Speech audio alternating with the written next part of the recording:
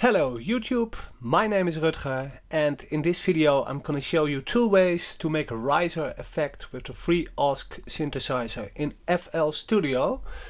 For starters, I'm gonna click on this plus sign right here with the right mouse button and I'm gonna select 3X oscillator to double click on the synth to open the synthesizer. And I'm gonna insert a node, a sliding node. There are several ways to do it in FL Studio. You can click on the slide knob, it's down here. But I'm gonna do it this way with the stamping tool. Click on this one, slide up, and now I can insert a slide node. So I'm gonna click on this one, and it's a slide node. Right now it's gonna slide to the C1 position. From the C0 to C1 I'm gonna transpose it, Control arrow up key, C2, and now it's gonna slide. You can't hear it very well, so I'm gonna take it a little bit higher. Well, it's sliding from C3 to C4. I'd like to transpose the highest note a little, so I'm gonna select it, but right now when you insert notes with the stamping tool, they are grouped together, and I can ungroup these notes with the keyboard Control Alt plus G, and now the notes are ungrouped and I can transpose this one easily. And then now the sliding effect is a little higher. By default, the free Osc Synth uses sinus waves, and that isn't really interesting, so I'm gonna change it to a saw shape, this one, or maybe this one, and this one, and this one, and this.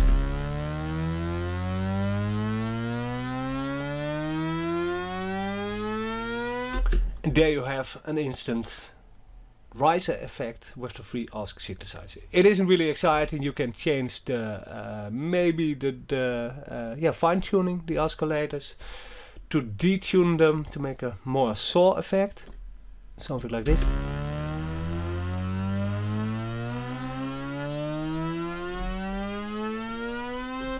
Well, you can play with the settings, with the oscillator shapes, etc. To make the sound the way you like, but this is the most basic riser effect in FL Studio with the free Osc synthesizer. You can put on maybe some sidechain effects on it.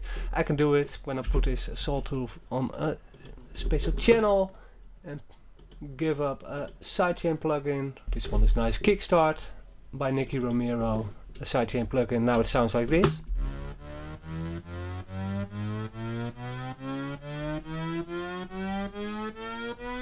Well, you get the idea.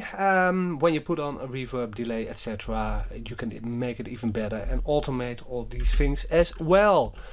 So there's a quick way to make a riser effect in FL Studio with free Osc. There's another way to make a quick riser effect with free Osc in FL Studio as well, and that's with the arpeggiator.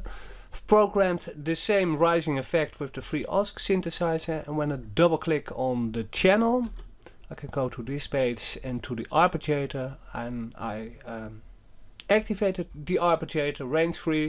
It sounds like this right now.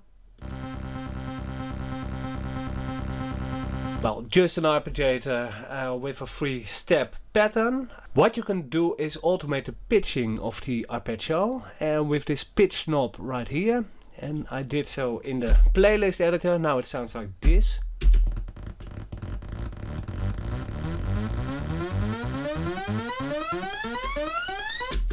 You get the idea, and you can automate the timing of the arpeggio as well. So you can play with that, and it may sound like this.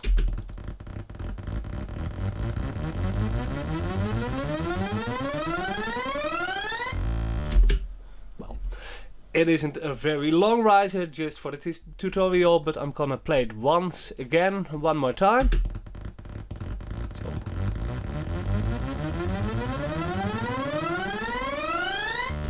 Well, with the timing and the gating knob, maybe you can automate these as well. You can make very funny, strange rising effects with the arpeggiator and the free Osc synthesizer. Put on reverb on it, put on delays on it, and maybe a compressor, whatever you like. Make it special and automate your own riser effects in FL Studio easily.